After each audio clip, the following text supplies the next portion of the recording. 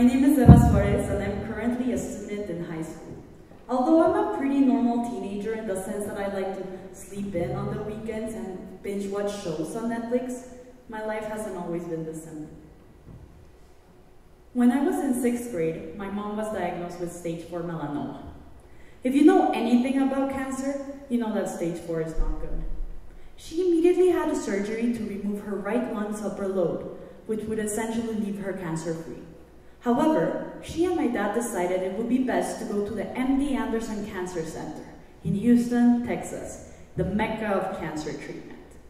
There, over a period of 6 months, she received biochemotherapy every 2 weeks or so, which is a revolutionized chemotherapy that would rid her of any remaining cancer cells.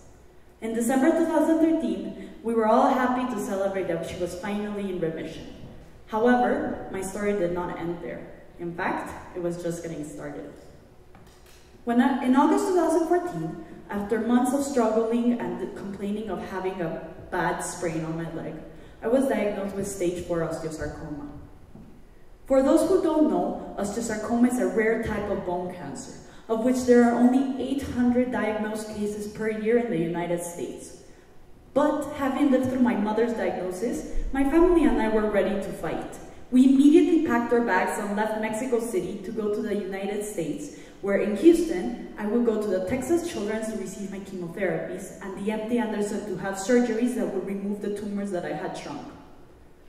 To those first hearing my story, it will sound horrifying. It sure was to me. But ever since I got my blood drawn, even before my first treatment, I was ready and willing to fight.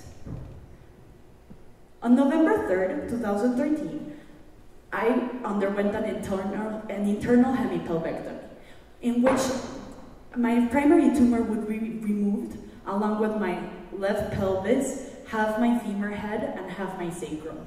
Here is a scan of my hip before and after the surgery. The next year, in February, I had a bilateral thoracotomy, in which a surgeon basically deflated each lung and manually palpated to feel for any tumors and scoop them out. However, as you can probably imagine, trying to find 15 tumors in each lung is not an easy task.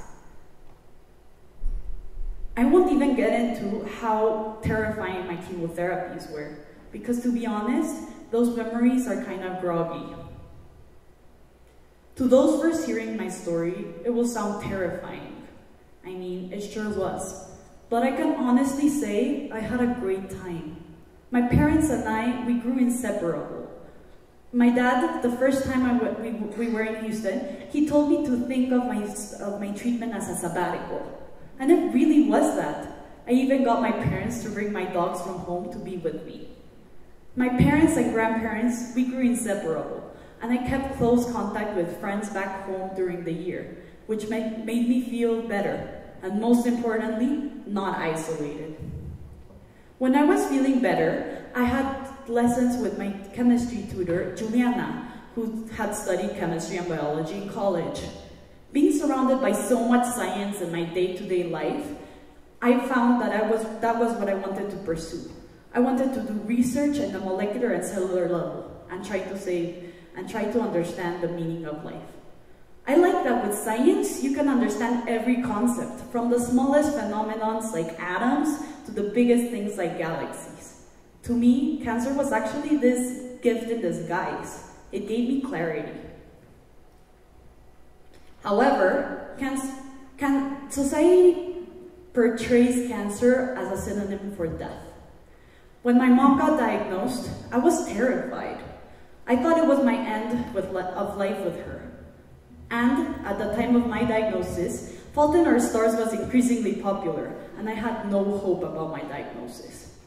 But ever since that first day I got diagnosed, I had this sort of gut feeling that I was just going to be okay. I was ready for this.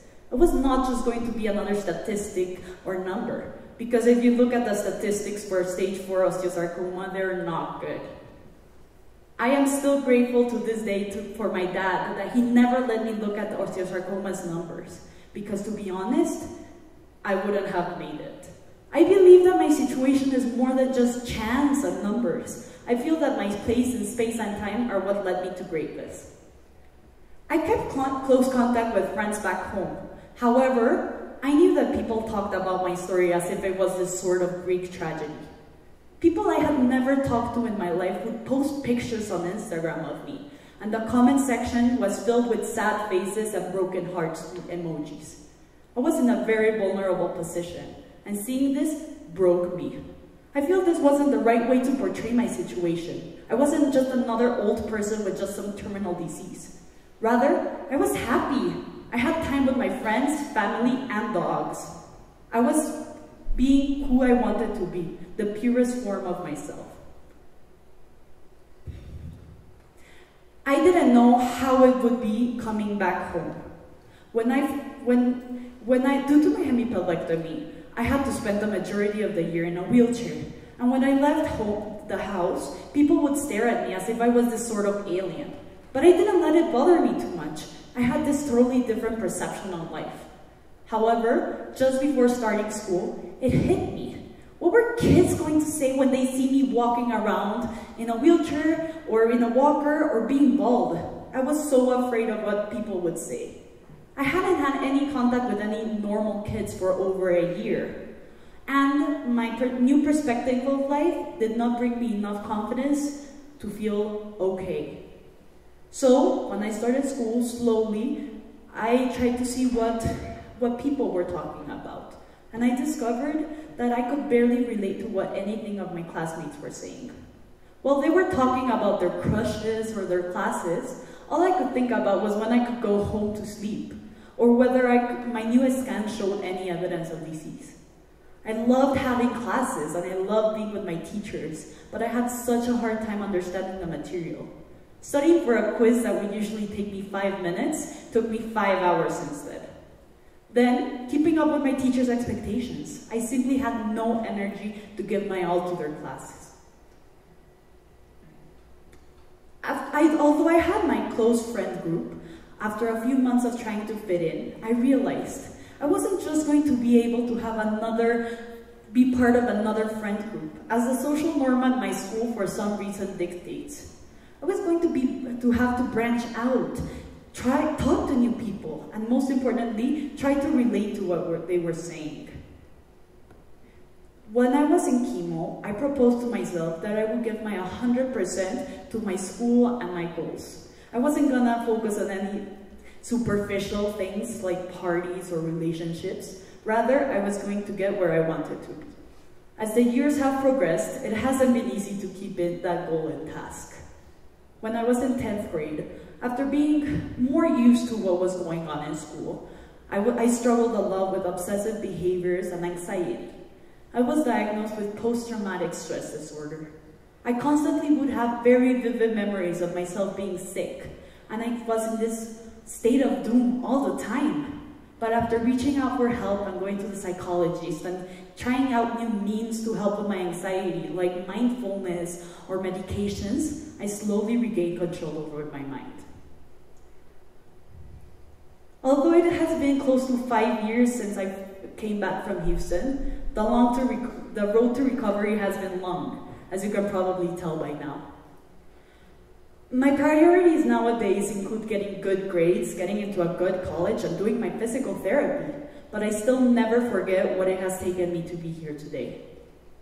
I am one of the few people that get to tell their story, and for that, I'm so grateful. One of the biggest lessons I've had to learn because of fighting for my life is to understand the little things in life and why they are important. I mean, I get to sleep in my own bed tonight, and for that I am grateful. I don't get to sleep in a hospital room receiving infusions like I was during my birthday and New Year's Eve. I get to live life, and no matter how the problems that arise in my day-to-day life, yes, they're uncomfortable, but at least I get to experience that. That is the biggest lesson I can give all of you. Never take for granted what you have. Never take anything for granted. And never give up, no matter how hopeless your situation seems like, because I clearly didn't. Thank you all for listening.